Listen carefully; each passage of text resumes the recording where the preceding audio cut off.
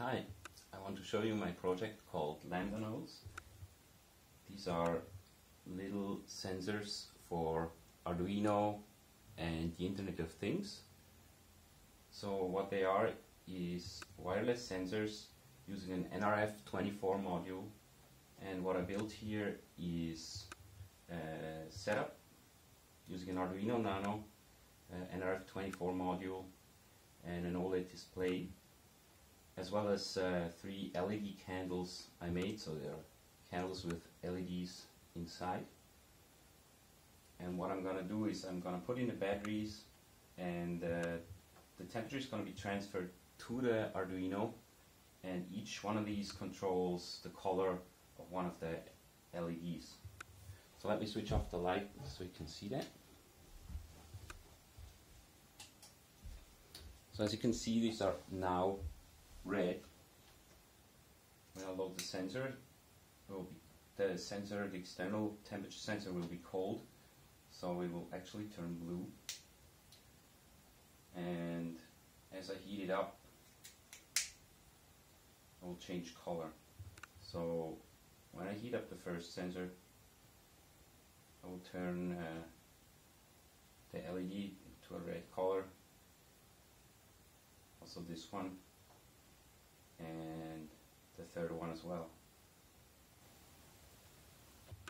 Okay, so what about the Internet of Things?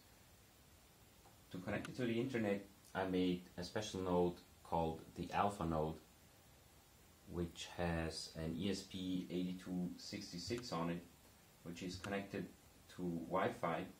I have one actually here in a housing I made, and it is streaming live data from these sensors here.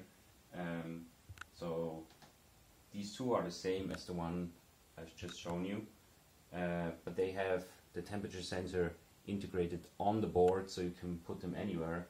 So they're actually also, the battery is magnetic, so you can put it on your fridge or something, and it measures temperature. So you can see the curves rise. I'll show you a close-up in a second.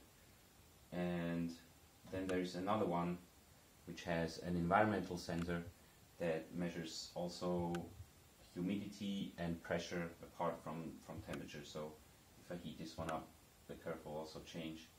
And then the third one is actually made for measuring the soil moisture of plants.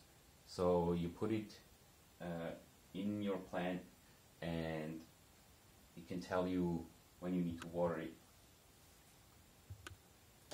So the Alpha node receives the sensor data through the nRF24 module.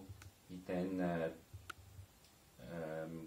calculates all the temperature, humidity, moisture values and puts it in a useful format, and then streams it live to this demonstration page.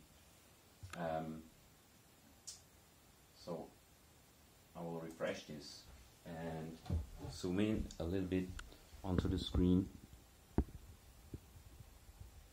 So as you can see, they are now updating at about 1 times per second. At this rate, the battery will last about a month, maybe a little more. And if you tune this down to like 1 minute or 10 minutes even, it can last for a year or two years. So you can see the temperature.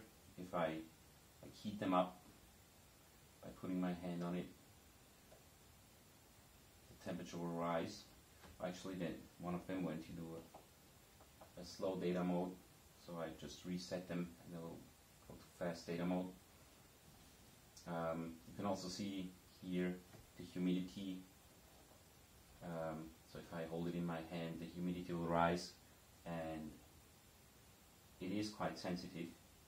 And what is impressive, so if I refresh again to zero the graphs, you can see how sensitive this is. If I rise it up, the air pressure is actually lower up here, so the graph will drop. And if I put it on the floor, it will rise. And if I put it back on a table, which go to about the same value as before. Then the plant sensors is actually a capacitive probe, and it measures the capacitance of whatever is in front of the sensor. Oh, I'm sorry. So it is like a touch button. So if I hold my hand on it, it will rise.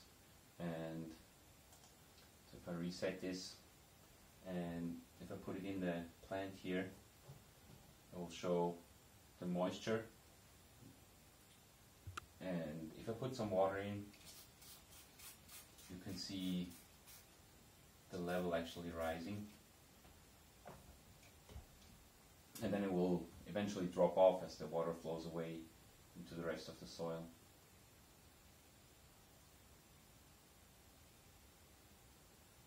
It might take some time. So yeah, I hope you enjoyed this demonstration, and let me know what you think in the comments or on the Arduino forum. Bye!